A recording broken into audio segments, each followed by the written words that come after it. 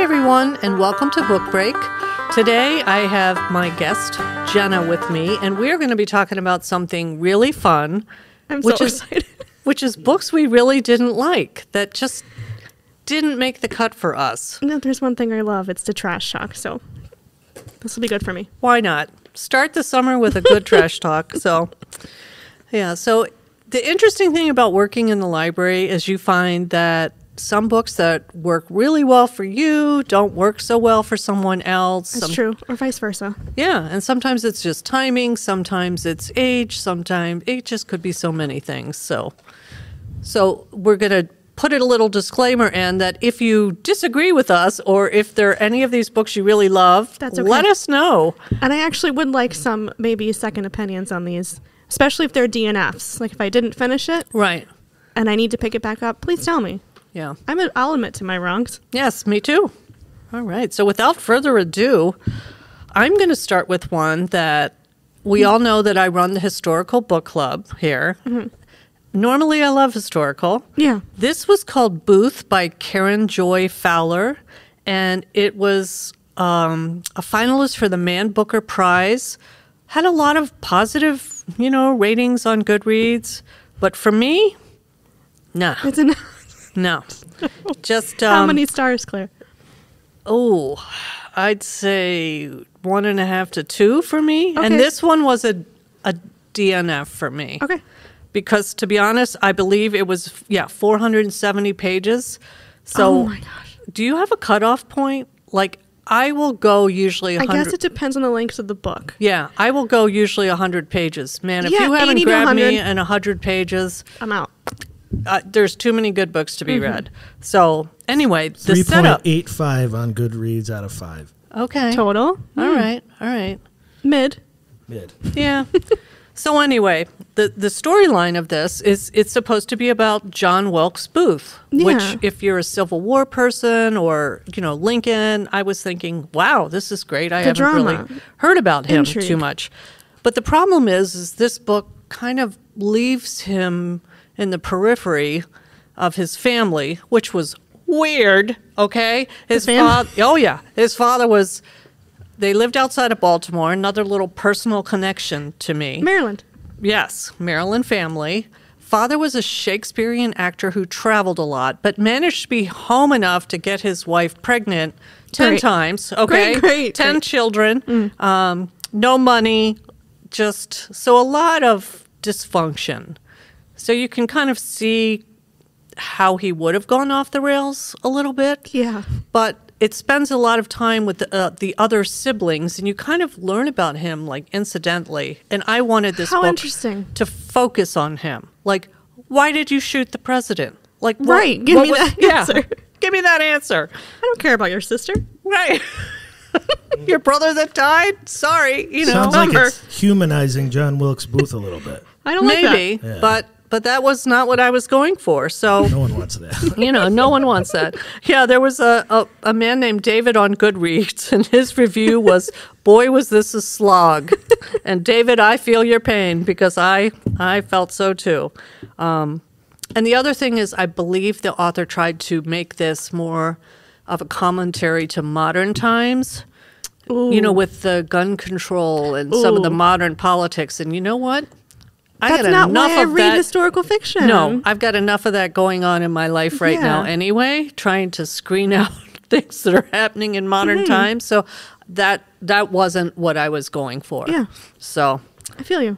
Yeah. So the Booth by Karen Joy Fowler did not work for me, but I'd be very interested in hearing. But for you, maybe. Yeah. To seeing if anybody else thought differently. So. Okay. Yeah. So we're taking a 180 with my book. Okay. And as I was putting these together, I was thinking to myself, there's a common theme here, and they're all romance books. So I think I'm just a cynic. So I'm going to put that out there, that maybe I'm just a critic, okay? But my first book is Icebreaker by Hannah Grace. Now, here's the thing. This is a TikTok book. This is all over Book Talk.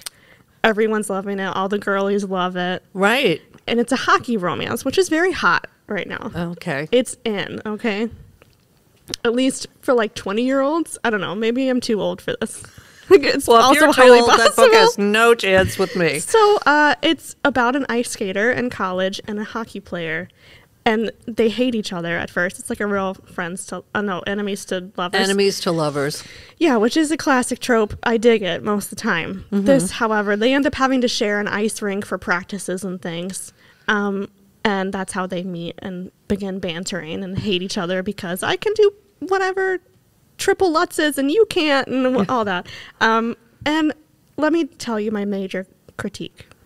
I read 100 pages. Okay. Here's what happened in those 100 pages. They met, they bickered, they skated. That's it. That's it. So it was just the same situation, slightly different on repeat. 100%. Yeah. It was like, there's no need to be that wordy. It wasn't like astute Hemingway wordy. It was like, I'm writing this fan fiction in my bedroom wordy. Yeah. And I just wasn't into it. Right. And it did a deep dive into the side characters. I don't care about them. Yeah. Give me the supporting plot. I don't need to know their personal life. I want to know the main character's personal life. Right. Yeah. You know, I just don't feel it. It's just there wasn't really a plot. It was like they're in college and they skate, but there's nothing except they hate each other and they make eyes at each other. Isn't that funny? Yeah. Yeah. And so also the main character, Nathan, really needs therapy and it shows so bad. And I was just reading it like, dude, see a therapist. It's funny when you start to judge these romantic people. This is my point about being a critic. Yeah. Yeah. I think I'm just judgmental. Like, your relationship's terrible. Why don't you see that? Just Care talk to to each other. Take a guess at what it rates out of 5 on Goodreads? It's probably 5 stars. People are obsessed with Take it. a guess. 4.5. 4.1. Oh, wow. Can you read one of the 1 stars? Let's see. If we go to They're my favorite. audience reviews, and then You can click 1 star. on Goodreads. Yeah. Oh, okay, let's go there. Bummer. One of them was like, since it's that kind of episode, let's just have a look. yeah, it's like, this shouldn't be a book. Or Yeah. I wanted to kill the characters by the 3rd chapter. All right, there are 4,933 1-star reviews. Wow, a lot of Wow. people read this book. However, Told you. just Oh, on well- the other end, the 5 stars are 97,300. Okay, see, I'm in the minority. Yeah. Okay, But so here's- and it's sold like Yes. so many on Amazon when Yeah. we were looking And it was this only book up. ebook for a long time, Yeah. and they actually printed it. Yeah. So anyway, what's a good one? My Star? favorite that I've just cursorily looked through is this book would have been better if all the characters died. That's what Yeah. we're working with. Oh, Yeah, no, there's so- a romance for you. You know, I'm not alone in my thoughts, but Right. I'm definitely in the minority, I think. Yeah, Okay, there but- is wish for demise for all these characters. So Yeah. you are definitely not alone on that. Yeah, Jenna. but try to convince me if I should read it. Let me know. Okay. Yeah, You might like it though, folks. You might. You might get further than 80 pages like I did. I don't know. All right. Well, my next one is called Leave the World Behind by Ruman Alam. And this one was a Jenna's pick. Not this Jenna. Jenna Bush. But Jenna Bush Hager. Hager of, the Today Show. And normally, Jenna's my jam. I like love her her. picks. Yeah. I she picks some interesting things. But this one, and I did read the whole thing. Okay. But I can see why, this is going to be a divisive book. Because it's one of those books that you're probably either going to love it or you're going to hate it. And guess where I fell? You hated it. Yeah, I did not like it. And the main reason for me was, let's start with the plot, okay? A middle-class family, because the plot sounded like, wow, this sounds great. I'm intrigued. A middle-class family goes on vacation. They're taking a break from New York City, and they have 2 children. So suddenly, the owners of their Airbnb, which is an older black couple, show up and claim that there's been a major blackout, like no one knows what's going on. Power's out. Yes, like Okay. a big power outage, but there's no TV, there's no internet, there's no cell phone service. So I'm thinking kind of Twilight Zone, A mystery. kind of, The Purge. like this was billed as a thriller. Okay. Which I think leads to some unfulfilled Disappointment. Okay. expectations. So it's more suspenseful kind of literary fiction.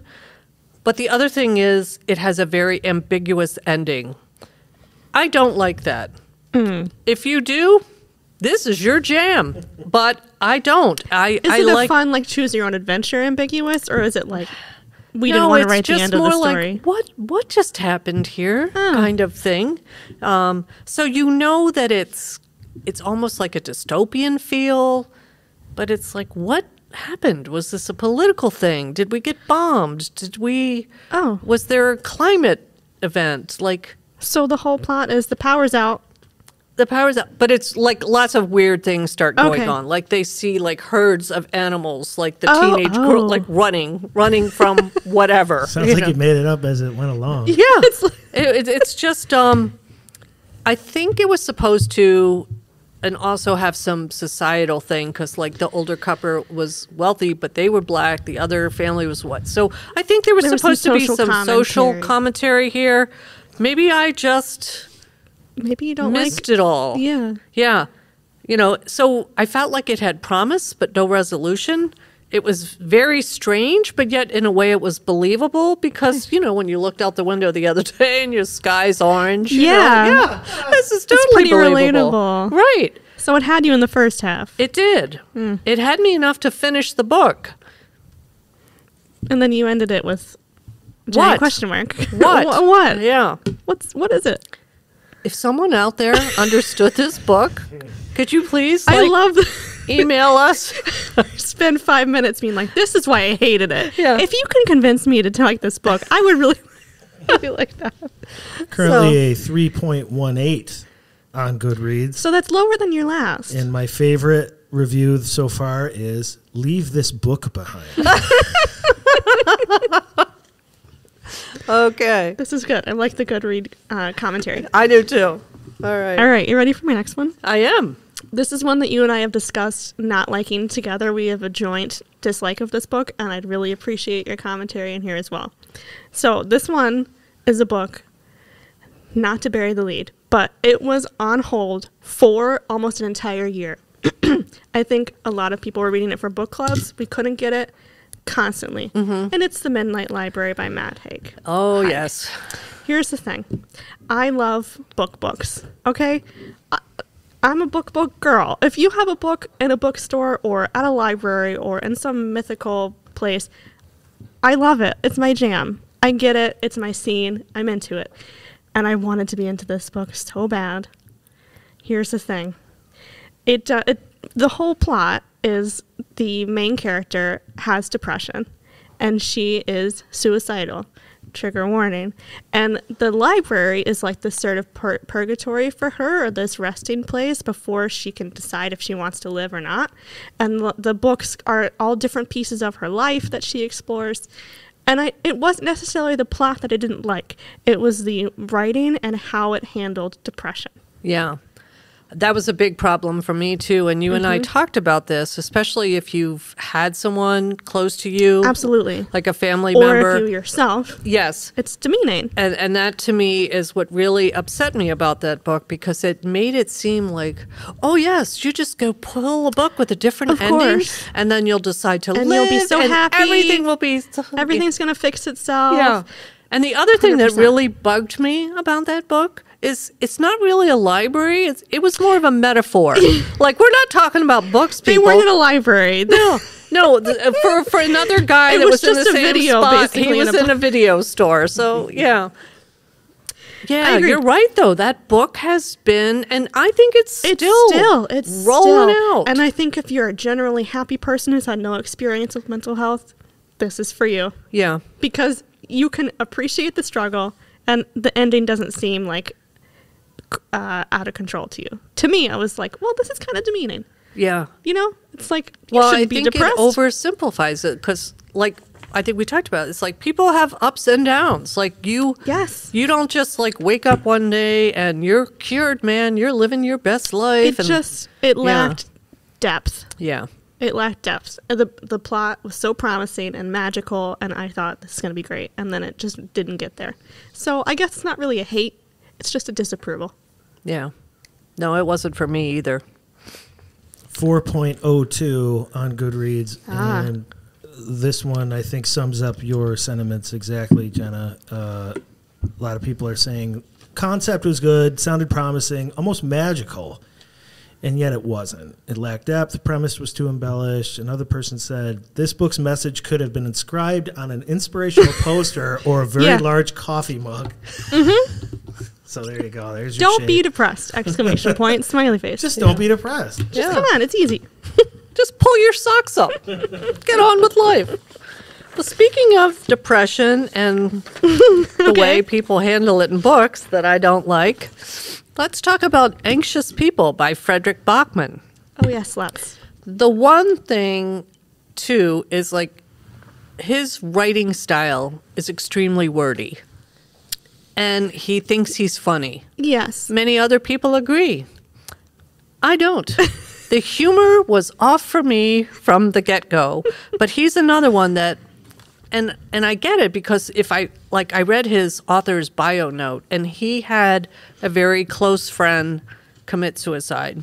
Okay. So it is a theme in a lot of his books. But again, I'm not crazy about the way he handles it. Now, is this the same author that wrote A Man Called Ove? Yes. Okay. I didn't like that either. And that's like... the book club choice of all time. Yeah, people love it. Yeah. Tom Hanks was just in the movie. And we all love Tom Hanks. Yeah, well, Tom Hanks, is great. But they went from Uwe to Otto. I guess they decided to finally Americanize it. Give it something we can pronounce. So, But anyway, this book, it was a bank robber that infiltrates an apartment showing, I believe, and takes everyone hostage. I read this for my book club. I did finish it. We actually had a great discussion about this book, even though I didn't like it. And that's one thing about actually finishing and reading a book sometimes that you don't like for a book club, because you'll get a different perspective. Because other people really liked it, and I enjoyed kind of hearing about what they thought about the book. Yeah, it was literary criticism. Yeah. Yeah. But the characters were all supposed to be bumbling idiots, and the narrator calls them idiots multiple times. And it was kind of like wink, wink, nudge, nudge. Only to me, it was too obvious. It's like, no, this is not a subtle nudge, nudge. Yeah. You are slamming me over the head with this, and I don't like it. So he tries to be witty and quirky and have a deep message. But in my mind, it wasn't funny, appealing, and it was way too wordy.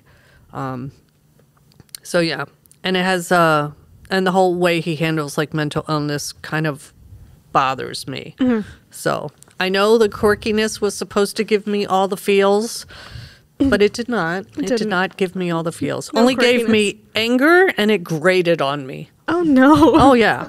Talking about anxious people. It's you. Yeah, I was the anxious people, the very anxious people.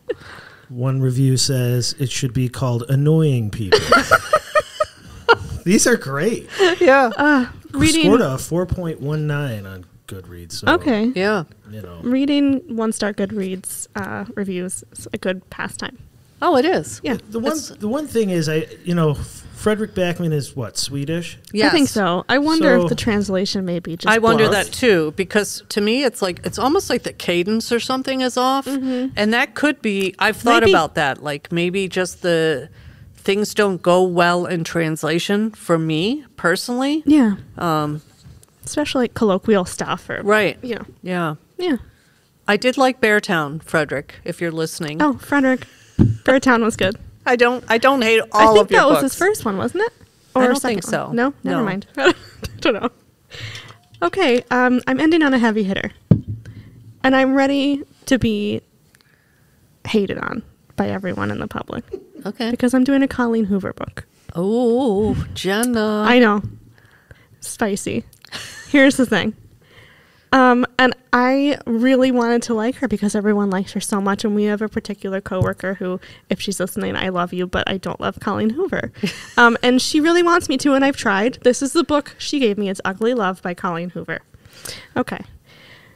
I have another romance, but I have a big deal with misogynist, okay? And that was this book. This book was just depressing. It was miserable. It was hopeless. I didn't finish it. I think I read maybe 45 pages, and I had to put it down. It was just blatant sexism. The main character had no respect for herself when I wanted to shake her by the shoulders and be like, this guy sucks, you know? But you can't. So she lets the guy walk all over her, and he has this tragic backstory, and she's supposed to forgive him. Absolutely not. No. I just can't stand for it. So I just personally feel that a lot of Colleen Hoover books have a lot of assault, sexism, lots of mental health issues, and I feel like they kind of glorify it a little bit, and I don't vibe with that. No. And that's my spiel. Okay.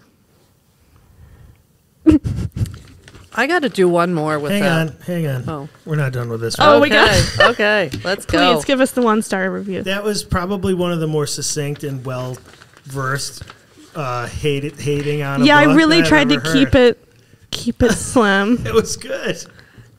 I moved. Oh, thanks. Yeah. Don't read it. All right, well, it scores a 4.12 Okay. on Goodreads, and there was a really funny review here that I want to share. There's better writing on the walls of high school toilets than in this book. Yeah, I forgot to mention the writing's not great either. So yeah, there you go. I don't jive. Do you have a fourth book? I have a fourth book. Okay. Well, this one is a pick that I had. It's actually kind of a classic. And every year I do a classic with my book discussion group here at the library. And I thought, one, I normally have like 20-some people come. I think I had 8 show up for this discussion, and those 8 people were ready to stone me. I think one person liked the book. So how did you pick this book? This book was an Oprah's pick. It's Love in the Time of Cholera by Gabriel Garcia Sounds great. Marquez. Sounds wonderful. And okay, this is the premise of this book. Flortino Artiza and Feminina Daza fall passionately in love. Okay. When Fermina eventually chooses to marry a wealthy, well-born doctor, Florentino, is heartbroken, but he's a romantic.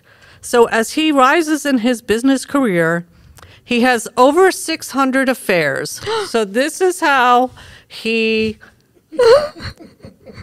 I don't know, condoles, his...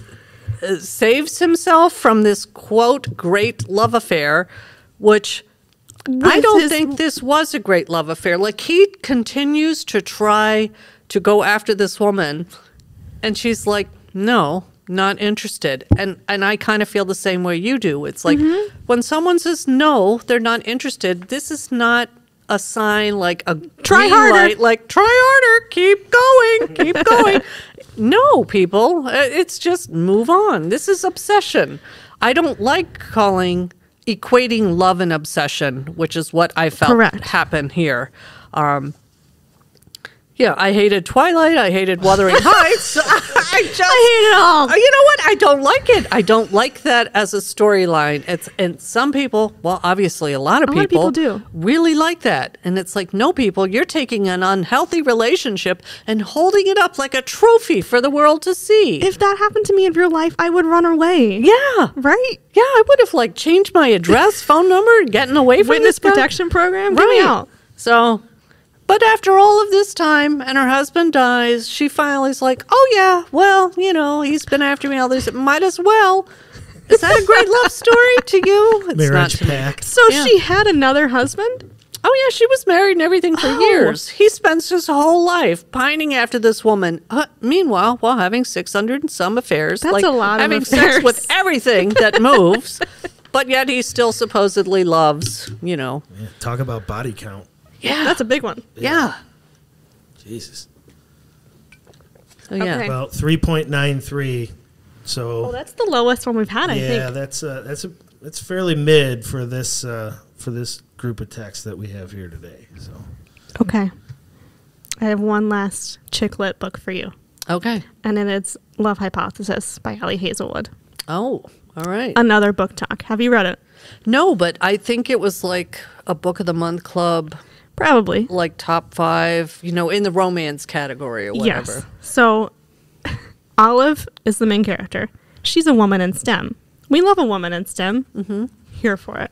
And I think that's partly why it got so much hype, because a lot of the main characters in romance books, the women aren't smart. No. They're ditzy. They are Christmas tree farmers or whatever, baristas, and which some baristas are very smart, and I'm sorry to all baristas out there, but listen, Hallmark doesn't make them the brightest bulbs in the box, but Olive is going for her doctorate, okay? And I like that. And here's a disclaimer. I liked this book to an extent. It's probably a solid 3 stars for me. I was entertained, but I like to bash it. Okay. So she meets Adam. He is a professor in her doctorate program. Okay. They're probably about the same age. You know how doctorate students can be a little bit older. And she ends up spending a lot of late nights there. And he is very flirtatious with her, but in his awkward way. Picture a big, tall, dark, mysterious guy. Like a Darcy type, if you will, socially awkward. Okay. And she is having to explain to her roommate, who thinks she works too much, why she's staying late. And she says, oh, well, I have a boyfriend that we study together. And so her friend shows up one night really late. And she ends up having to lie, basically, and say that her boyfriend is this professor that's a real, jerk to everyone. So she kisses him in front of her friend.